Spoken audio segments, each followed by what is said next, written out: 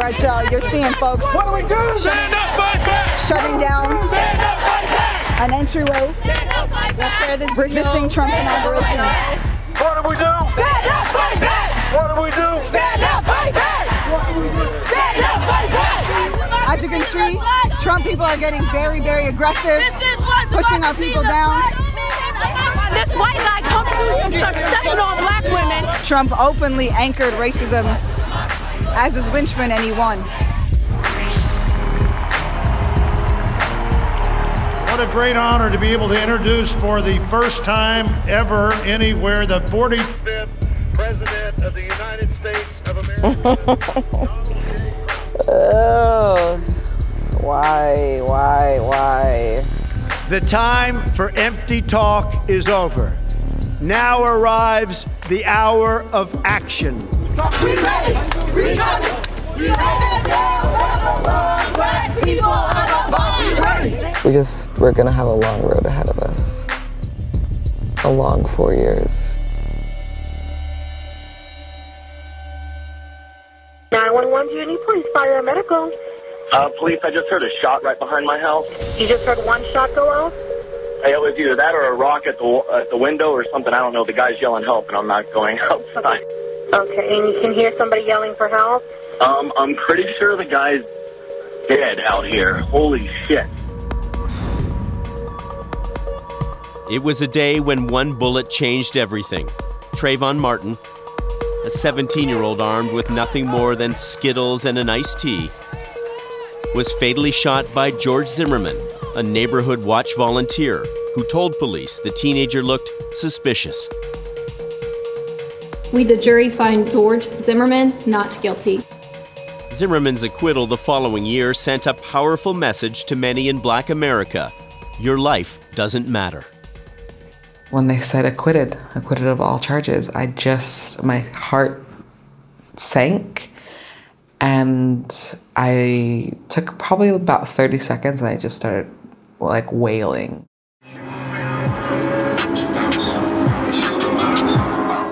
Patrisse Cullors, an artist and activist in LA, watched the outrage explode online. What she didn't know was she was about to turn this moment into a movement. I started venting online and looking at other people's messages. I just wanted to see what other people were saying and feeling. And my good friend Alicia Garza, she wrote a response, and because so many Black people were saying, well, they're pretty much blaming Trayvon. Right. And she said, come on, like I will always fight for us. We don't deserve this. And she closed it off with Black Lives Matter. And I saw it and I put a hashtag on it. And within 24 hours, we created Black Lives Matter. And we hope that it will be bigger than we can ever imagine. What began as an affirmation soon became a social media sensation. Since that day, the hashtag Black Lives Matter has been used more than 12 million times. I remember when I first heard Black Lives Matter, it made me uncomfortable, actually. Meanwhile, back in Toronto, a budding young activist named Janaya Khan looked at the three words and wondered if there was any substance to the slogan. I always thought the movement that I would be a part of would, the title, I grew up reading all about the Black Panther Party. I wanted something that had more teeth, something that was it was toothier, that felt stronger. And I, being the dramatic person that I am, I spray painted Black Lives Matter on my bedroom wall, and I just stared at it. I'm like, what is my issue with this, really? And it made me uncomfortable because it was something that I would have this type of declaration that had some vulnerability to it. That it was as fundamental as it could get, right? That Black lives have inherent value and worth. Just a simple statement, one that we should be able to say of anyone, of any living thing, that your life has worth, that you matter. And so now I'm grateful for it.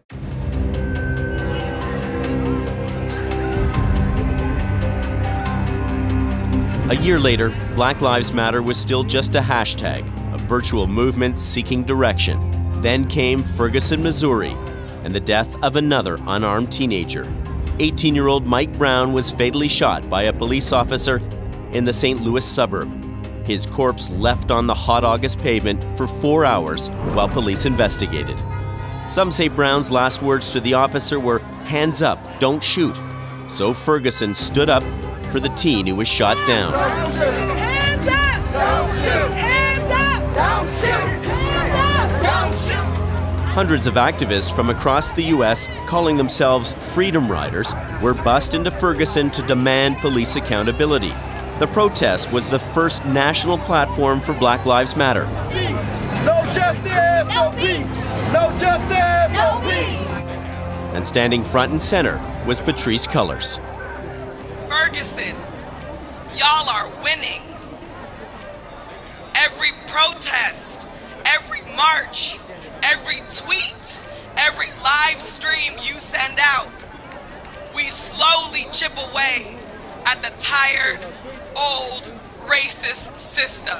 Keep rising, y'all. When Mike Brown was murdered, it was really the pinnacle. It was the setting off point for that community, and they took their grief in public. That community stood up for themselves, and then the rest of us said, "We stand with you." Up until that point, we had pretty much lived in post-racial Obama. We have a black president, racism is over, don't worry guys, we got this. And the rest of us were like, it's not true.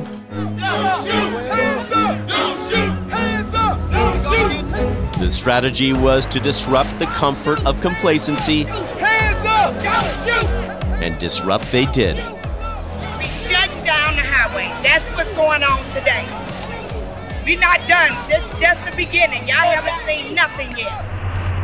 We are Mike Brown! We are Mike Brown! We are Mike Brown!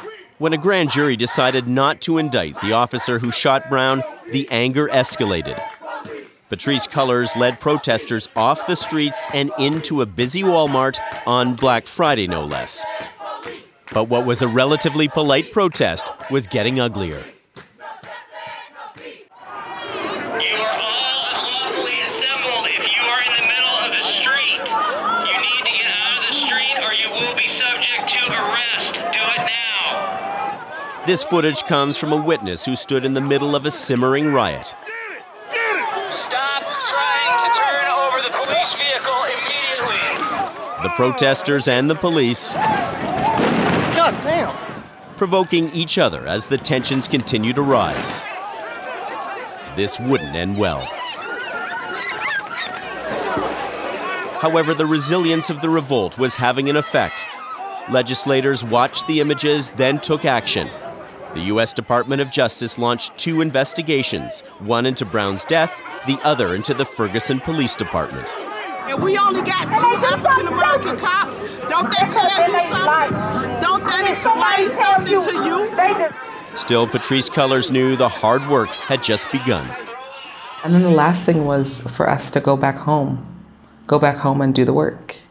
And so you would see the development of the network, the Black Lives Matter network after this. Darnell Moore was in Ferguson. He writes for Mike, an online news source for millennials which boasts 30 million readers a month. He says in just a matter of weeks, Black Lives Matter had come of age. More than 100 days, young people were on the streets, amid tear gas, amid rubber bullets being sprayed. And these are folk who did not wake up looking to be organizers and activists, and they amplified those 3 words.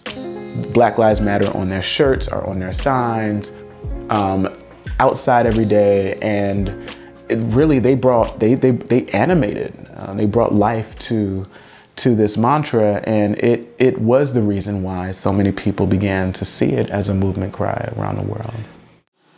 No justice, no peace. No justice, no peace. No justice, no peace. Ferguson's battle cry was heard in Toronto, where the campaign against police brutality found a ready audience. And stoking the fires of dissent was Janaya Khan. We had a call out within 24 hours. You know, the numbers on our Facebook event skyrocketed, but we didn't take that, seriously. We took it with a grain of salt. We're like, let's see what happens. It's freezing outside. And over 3,000 people showed up. There was fervor, there was energy, there was people wanting to commit and plug into something. The unlawful slaughter of black bodies by the hands of power has continued day after day, year after year, century after century, life by precious life. From the fires of Ferguson to the streets of Toronto, Black Lives Matter TO was born. In Toronto, there wasn't a place for somebody like me. A few years, before then, somebody who was trying to politically evolve, who had, gotten a degree and didn't necessarily know what to do with it. Somebody who was too easily cast aside as a black militant, and now there's all this space for black radicalism. And for Khan, the fight was on. As a boxer, Khan had learned discipline, resilience, and courage. Living by the fighter's philosophy, how much can you really know about yourself if you've never been in a fight? The first rule of boxing is protect yourself at all times. And I believe that to be true of organizing as well. And in order to be protected, one must know what it is that each of us go through. The second rule of boxing is the punches don't hurt less, you just learn how to deal with them better. And just because I'm well versed in how to articulate my oppression, that doesn't mean instances of racism don't hurt as much. I think the last rule of boxing is maybe one of the most important for organizing, which is the only punch that hurts is the one you don't see coming. Boxing is a science of adjustments, and I would say the same for organizing.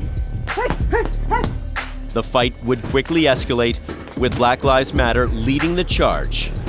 We made the decision that we are not going to allow mainstream media, aka white media, in the space to tell our story. There's always more to our stories. You can stay connected with the Fifth Estate on Facebook. Get the latest on upcoming shows and special video features.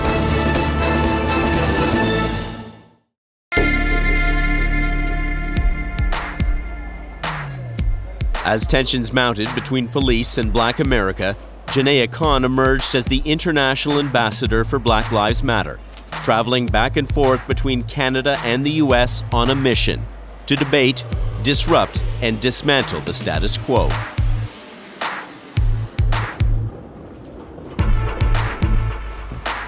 Khan grew up all over Toronto, moving 22 times from public housing to homeless shelters to group homes. Khan's mother struggled with mental illness, marginalizing a family that never felt the warm embrace of multiculturalism. Our circumstances were not so good, okay? But it affects the children because, the children are saying that they're fatherless, that they're this and that, and this disenfranchised, that they're marginalized. Food was always an issue, money was always an issue to a degree, but I think as a child you're sort of sheltered from that. But as you start to see both of your parents sort of feel the weight day in and day out of having to care for children with nothing, we saw them look to different coping mechanisms. I had no money, Janaya.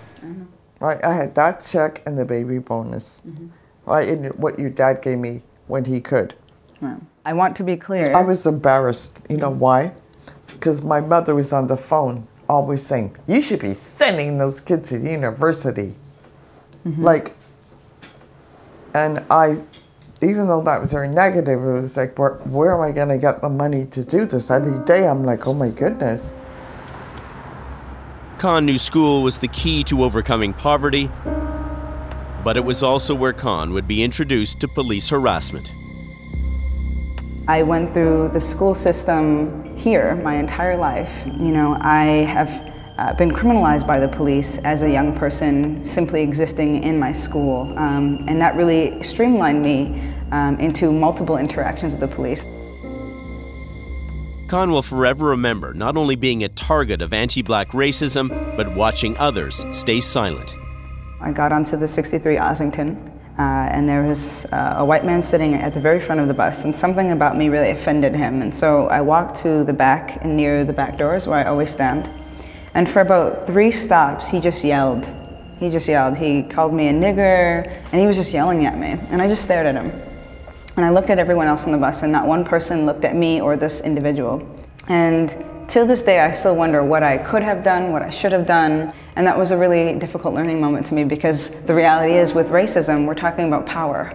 That's what racism is. And so restoring balance to a situation isn't always possible, and that's a very difficult thing to come to terms with. The first chapter of Black Lives Matter was founded here in Los Angeles. It's a city of disparities, a playground for the rich, a dumping ground for the poor. Here, amid the tent cities, are the people Patrisse Cullors is fighting for. Tell me what you want me to do, Walter. What colors is each thing? This is the outline of Los Angeles, so we're just going to do it in black. Okay. It's a short trip in many ways from the tent cities to LA's Twin Towers jail. LA County operates the largest prison system in the US. Cullors' dad was incarcerated here, so was her mentally ill brother. He was 19 years old. He was in the middle of a manic episode when he was punched and kicked by multiple sheriffs. They beat him so badly he blacked out. And when he awoke, he was in a pool of his own blood. I was 16 years old, but my mother was calling, asking for her son, and they never responded. When she finally was able to see my brother, he was emaciated. Having this jail being part of your youth, how did that affect you now as an adult? Something changes in your body and your spirit, and for me, I knew that there had to be more than this. My family members deserved more, that I deserved more. And I didn't know what it would take. I didn't know that I would become an organizer, but I felt it in my spirit that there was some bigger work that needed to be done.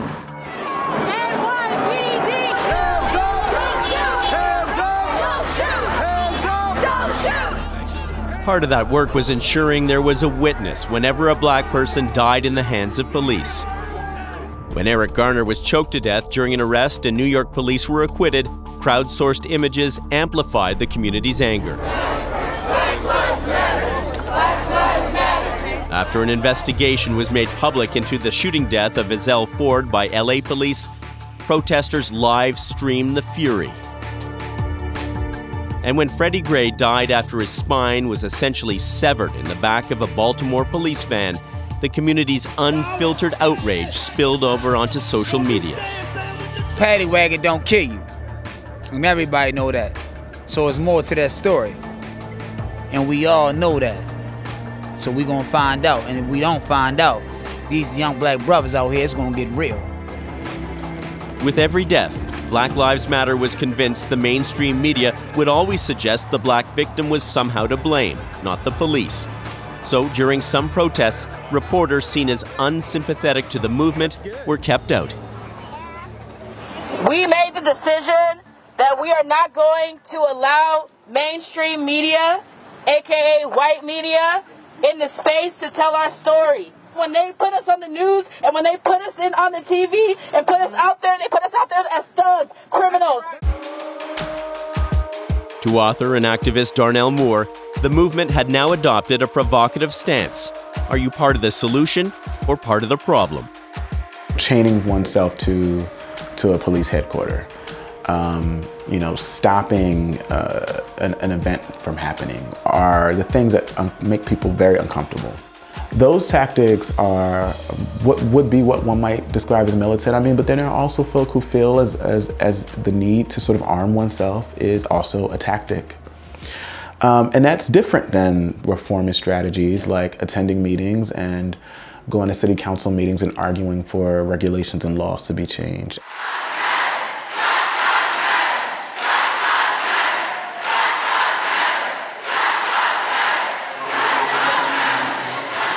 Two years after a hashtag was born, hundreds of people gathered for Black Lives Matter's first national convention. There are now 40 chapters across the US and 2 in Canada. And what makes this movement different, it's led almost entirely by women, many lesbian, transgender, or queer, like Patrisse Cullors. After Ferguson, After Los Angeles, after Baltimore, after Florida, after Detroit, how are we going to save Black lives? In a time when it feels like white racists and law enforcement are at war with Black people and Black bodies, when black folks feel like we are rising up, how are we going to save Black lives? And it was here in Detroit where Cullors met Janaya Khan. I didn't come into the movement saying like, you know what I really want to do? I really want to get married and move to another country. That was definitely not something I was looking to do. There was just an instant connection between us.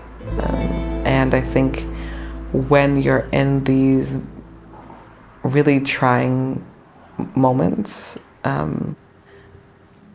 relationships are necessary, first of all. It's nice to be able to go back home when we're actually at home to someone who knows exactly what's happening. I have met Patrisse at the right time in our lives because the movement is all about possibility. It opens you up for it. The movement forces you to open up, to build connections with people, to trust, to challenge, to grow, to advocate. And it roots you in something that is more meaningful than just your own sense of self. You don't think I should say that? Not like that. What's wrong with the way that I said it? It's mean. They're now the first couple of Black Lives Matter, traveling constantly to organize new chapters, mobilize new activists, knowing so many cities in the U.S. are just one bullet away from another Ferguson. This isn't back to LA. No, this is from LAX to DC.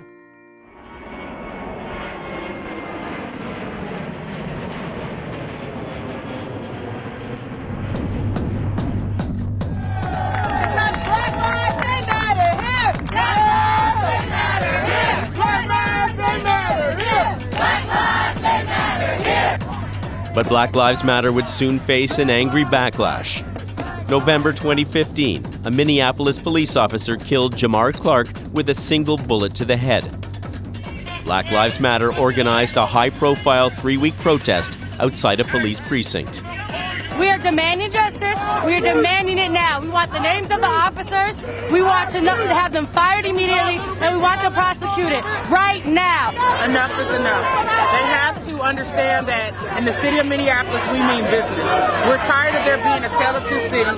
The best of times if you're white, and the worst of times if you're black. Black lives matter! Black lives matter! Black lives matter! Black lives! The protest was deeply polarizing, testing the city's fragile race relations. Tensions boiled over when 24-year-old Alan Scarcella shot and wounded 5 black protesters in what prosecutors called a racially motivated attack.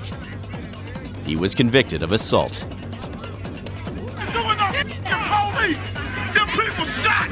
It was clear the movement itself was now a target. This is a movement that centralizes those who are most marginalized, that puts them at the forefront to lead because there is nobody more equipped. But Black Lives Matter wouldn't back down. Protesters occupied Minneapolis City Hall, and Janaya Khan, the Canadian who felt silenced by racism, was now a powerful voice in the growing movement for change. And I want you to look at these black people here. Look at them behind me, these ones who have been the leaders of your movement. I need y'all to understand something. The implications of the work that we do will follow us for the rest of our lives. Some 50 years after the birth of the Black Panther Party, the original Disruptors weigh in on the fight for Black power. And then here comes the Panthers, embodying that coolness and that badness and that swagger, and not standing up to the bullies on the corner, but the bullies of the world. Our goal was, we want to change the world. That was what we wanted. We didn't think small. We want to change the whole world.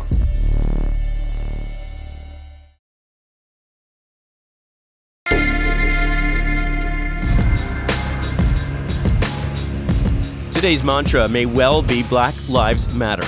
But back in the 60s era America, a decade of civil unrest, images like these suggested black lives didn't matter. The police made that clear.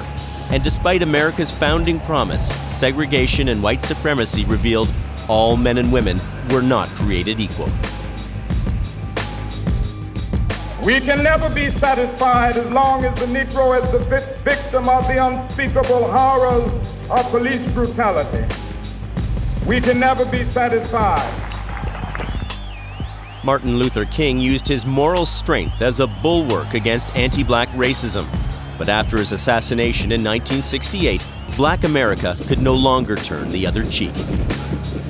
After Dr. King was killed, and a lot of us said they killed the Prince of Peace, so yeah, it's time for Black Power. So that's what pushed me to join the Black Panther Party. The Panthers were radical, revolutionary, armed, and dangerous. They were the original disruptors. Jamal Joseph joined the party when he was just 15, growing up in the Bronx. More than once, I got smacked around by cops for, simply being at the wrong place at the wrong time, or being with the wrong kids. And then here comes the Panthers, embodying that coolness and that badness and that swagger, and not standing up to the bullies on the corner, but the bullies of the world. Police were killing people. And they were doing it everywhere. They were doing it with impunity. Kathleen Cleaver was the party's communications secretary and married to leader Eldridge Cleaver. The Panthers' pistol-powered message to police: stop murdering black people.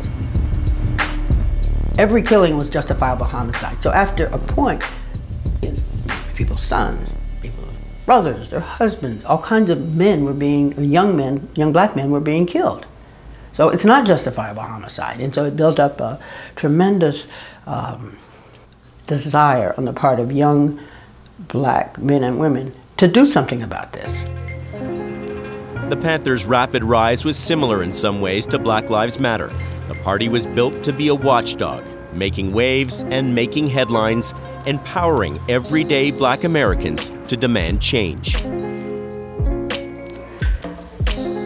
While the Panthers preached militancy, they also ran social programs, including free breakfasts for inner-city kids, serving up to 20,000 meals a week. Maybe a kid in first grade or kindergarten that's trying to sit still and listen to a teacher explain that 3 apples plus 2 apples equal 5 apples, and his stomach is growling, maybe that's the problem. Why don't we start with a hot, nutritious breakfast? But revolutions are impatient. The Panthers would begin to get even more radicalized after the party was infiltrated by FBI agents and party leaders were either jailed or killed by police. That would lead to destructive infighting. The Panthers would eventually implode. You were, in the time, branded a terrorist organization.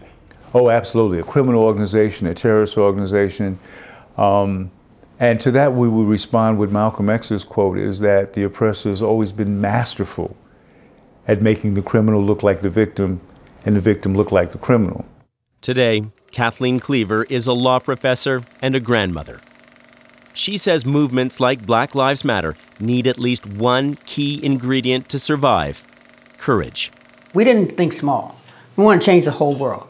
Now maybe we got to change a few towns. Was that good enough? No, no. The struggle continues. La lucha continua. We expect another generation to pick up where we left off. The reality for black life today is whether you fight or not, you die anyway. That is the reality for many of us, and it was a reality that we are fighting to change. And if the reality is to fight or die, I'll choose to fight. Nobody in this movement is setting out to be a martyr. Nobody.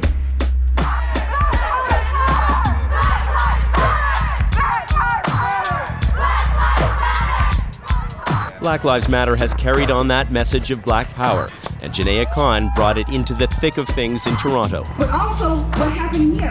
The group camped outside Toronto Police Headquarters for 15 days. Protesters demanded details be made public surrounding the police shooting death of Andrew Loku. Everybody deserves somebody to fight for them, to advocate for them, should some injustice happen. That's all we're doing. You're gonna have to move. You're gonna have to move back. Move back.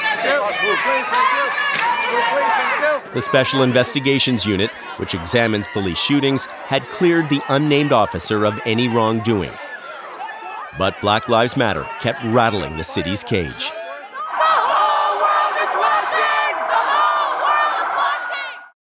Here is the SIU report that could be read in mere minutes. We decided to print it up so that we can make it accessible to Mayor John Tory. When Toronto Mayor John Tory dodged a public meeting with Black Lives Matter, Khan the Disruptor crashed a city council meeting. Perhaps you will have a comment on the death of Andrew Loku. Please don't touch me. There should be spectacle in what we do, because that's what politics are. They're spectacle. But oftentimes when it is racialized people or black people taking up space and facilitating that ourselves, there's an incredible amount of pushback. We're ready for pushback. Pushback is good. Pushback is better because there's conversation and dialogue and tension.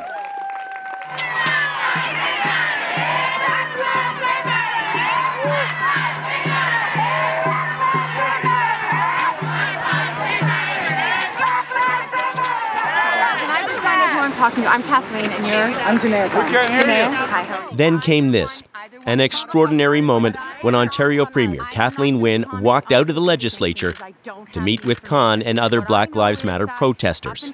It was a measure of how far the movement had come in Toronto.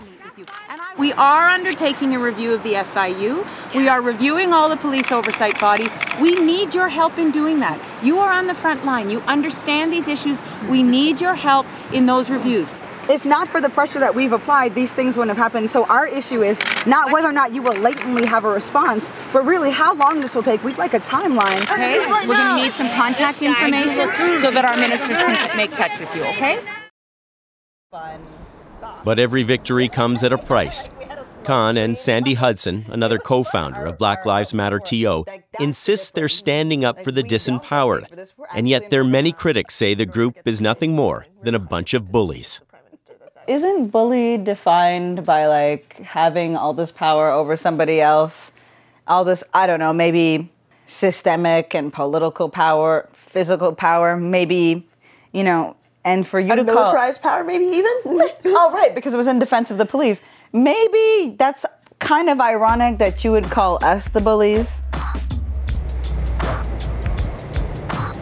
Before Black Lives Matter in Canada, we weren't talking about anti-Black racism in Canada as a reality. It wasn't a conversation topic. And so there's been this myth of this racial haven, and if that myth were true, none of my experiences would be real.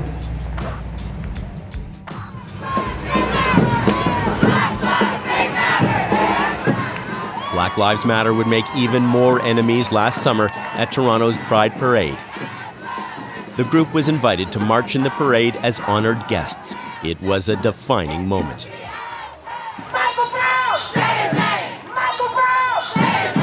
If we are being called and named the honorable group for the work that we've done, the only honorable thing that we could do is continue that work. Pride was no exception. We're going to take a moment of silence to stand for the lives that we lost in Orlando. Please say, people behind us! People behind us! Get on the mic, get on the mic, get on the mic, get on the mic. The Disruptors brought the parade to a halt, demanding a seat on Pride's organizing committee for marginalized communities, and in reaction, they say, to police harassment, they wanted all police floats banned. Removal of police floats in the Pride marches and parade. They got what they wanted, and then things got ugly. First, people in the crowd turned on them, then the critics and the racists came out in full force on social media. Your racism is showing. Your racism is showing. These are your community members. These are your community members.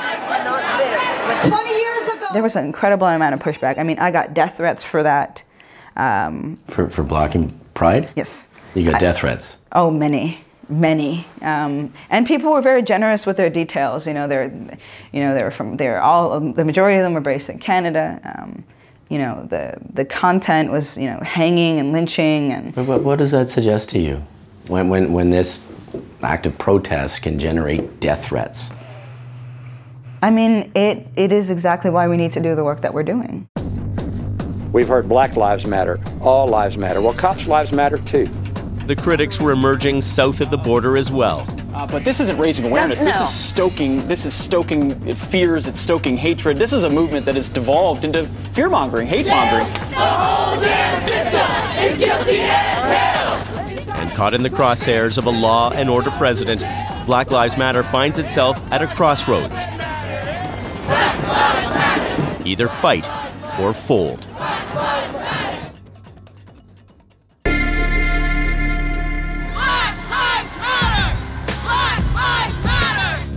The summer of 2016 would be a turning point for Black Lives Matter. On one day alone, the network organized protests against police brutality in 18 cities across the U.S., including this one in Dallas. We have to stop the nonsense and take back our communities, and we have to police ourselves. And in the event that an officer tries you unjustly, don't wait for him to pull the trigger. Fight like you love yourself. Their demands for police reform were being heard. The one that pays these pays. And then shots rang out. Is that gunshots? I believe so. A sniper began picking off police officers at the protest. The shooter was Army veteran Micah Johnson. He had no connection to the Black Lives Movement. He was a lone gunman with a grudge. He said he wanted to kill as many white policemen as possible. 5 officers were killed, 7 others wounded, as well as 2 civilians. Now Black Lives Matter was under the gun. Hi, I'm Bill O'Reilly. Thanks for watching us tonight. How Black Lives Matter is killing Americans. That is the subject of this evening's Talking Points memo. I think the reason that there's a target on police officers' backs is because of groups like Black Lives Matter that make it seem like all police are against blacks. They're not. But this isn't raising awareness. No. This is stoking fears. It's stoking hatred. This is a movement that has devolved into fear-mongering, hate-mongering. In so many places had an opportunity to raise some legitimate issues. Instead, we're talking about, you know, killing cops. Black Lives Matter called the incident a tragedy, saying the movement is all about ending violence, not escalating it. But they made it clear they would not be silenced by the shootings. When law enforcement tries to blame us on the killings of their officers, it's pretty unfortunate, and it's really cheap.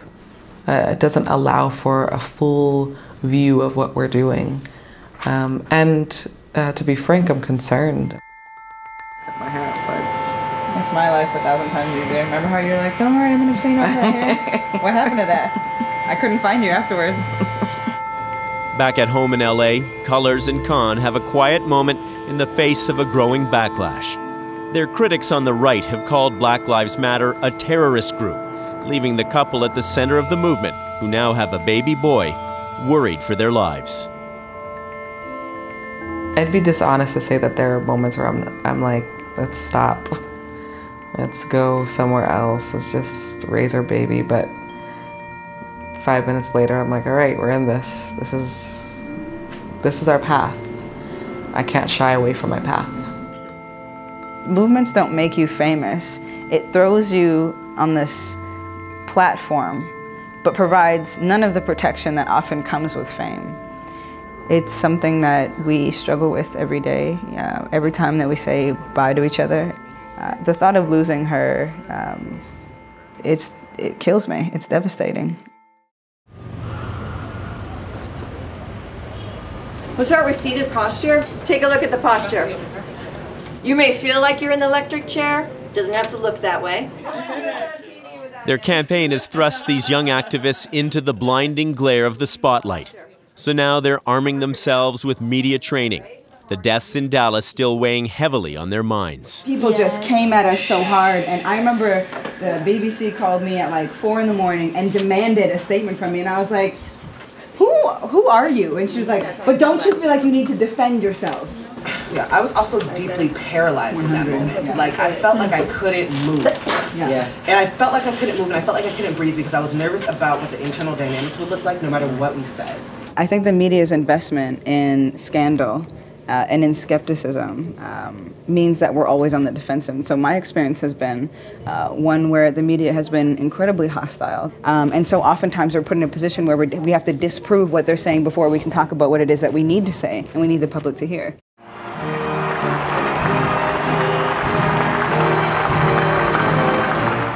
But the movement is now up against a powerful voice in the White House. The black president is gone. The law and order president is now in control. And the Trump White House says it will put an end to what it calls the dangerous anti-police atmosphere by going after any violent disruptors. This American carnage stops right here and stops right now. We wait, we coming, we ready, we coming. But Patrisse Cullors believes what started as a hashtag is now a powerful movement that can't be undone. Black lives that matter here. Black lives that matter here. It's changed the debate around whether or not we should be talking about black people and if we have value. It really makes you take a stand. If you can't say Black Lives Matter, then where do you stand in this conversation? On Trump's inauguration day, the Disruptors were there with a new message. We are all under attack. That means that we all have a responsibility to fight with and for each other every day.